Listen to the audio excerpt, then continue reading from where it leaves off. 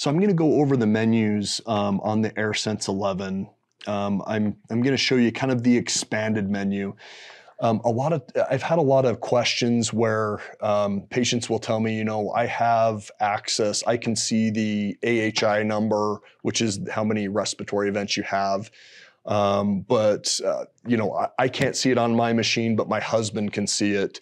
And so what we're looking at is the expanded menu. So you'd have to have your clinician or whoever you got your CPAP through give you that expanded menu. And it's just in the clinical menu that you can unlock that. But I'm going to show you the menus, and this is again in the expanded version of the patient menus here. You have a couple of things on here. If you touch more, you've got a few different things here. You've got your warm up. If you touch the warm up button, it's going to start warming the humidifier before you actually put your mask on. The advantage of it is the first little bit of therapy is a lot more warm and humid. Now this will go for about 20 minutes. If you don't hit start at that point, it will go through a cool down menu. I use this function. I don't use it every night, but I do use it if I'm ever sick, congested, allergies, anything like that. It just helps open your sinuses up a little bit faster. Next part on here is the mask fit. The mask fit function. The advantage of the mask fit function is a lot of times in auto set function, and I'm going to grab numbers here. Let's say your doctor sets you from a 5 to a 20.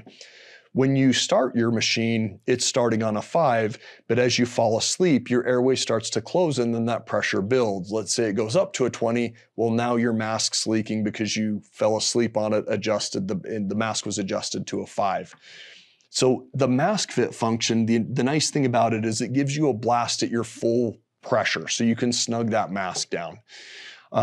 So when I'm setting patients up, I'll usually tell them to use that for the first 2 or 3 weeks so they can get an idea of how snug they need that mask.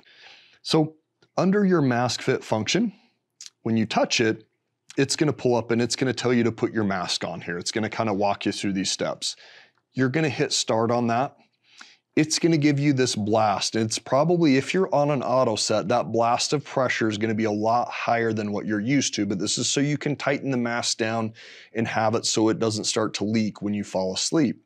It's going to tell you if your mask is sealing, but most likely you'll feel it if it's leaking. I'm going to move my thumb off of the tube here. You can hear that leaking. It's a lot louder. And then a little warning icon pops up if the mask is leaking. But again, the advantage of this is we're doing this at your highest pressure. If I hit stop, then it goes back, and then at that point you'd hit your start therapy button with your mask adjusted at full pressure. Next piece down is your MyAir app, and this walks you through the MyAir app. And it will kind of walk you through. You have the option to say no thanks or okay, download it, and then it will walk you through getting that app. And I will show you kind of how to what that app looks like, and it will walk you through connecting to that app. Next piece here, I'm going to hit no thanks, but that's most everything and more. You do also have some other things on here that for most patients aren't going to be super helpful, but you have airplane mode. Essentially what airplane mode does is it shuts the modem down, so it's not calling out every day. You have a device diagnostic daily. Basically what will happen on the device diagnostic is your machine will run a quick diagnostic. It shoots some puffs out. It's making sure everything's running, but it gets back to your DME company that your machine is working correctly. I usually leave it on a default of daily, but you can change it to off or every couple weeks. Humidifier enabled if you're using the humidification, climate line enabled, and then you have about, and there's some different things that you can kind of see on here. But again, not a lot in there for most patients. I'm going to go back to the home menu here, and that was in the more menu. Under my options, You've got your ramp time. In this case, the ramp time set to 10 minutes, and that's going to start at a lower pressure. In this case, the machine is set from 8 to 16 in auto set, but you could put the ramp pressure to 6 and then have it gradually work up to the 8 over 10 minutes. Pressure relief is either on or off. In a lot of these, if they don't show up, it's because it's not in your clinic. Your clinician hasn't set that to show up. So again, this is in the expanded menu. Climate control, and then tube temperature. And you can adjust those here by just touching them. I'll go over those in another video and explain, you know, why each is important and how to adjust those. But in here, you're basically just touching them and then choosing what you would want on there. Smart Start, if you touch that, essentially what Smart Start is when you breathe into the mask, it's designed to start up.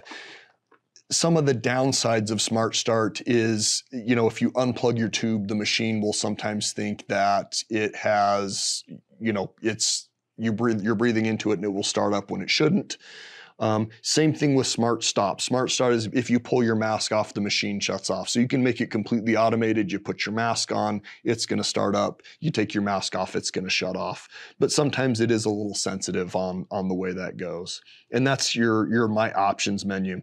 You'll notice every time that I'm getting in and out of these menus, I'm touching the top left-hand side on the home there, and it gets us back out to the home.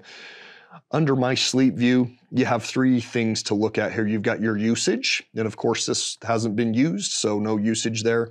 Your events, this is your AHI. This is how many times you stop breathing an hour, and you can see that every morning. And then you have your mask fit. If you slide down, you have a more detailed version of what that looks like and gives you some numbers there, but this is kind of the quick shot there. And that's the menus on the AirSense 11. I'll be going into some separate things on some different videos.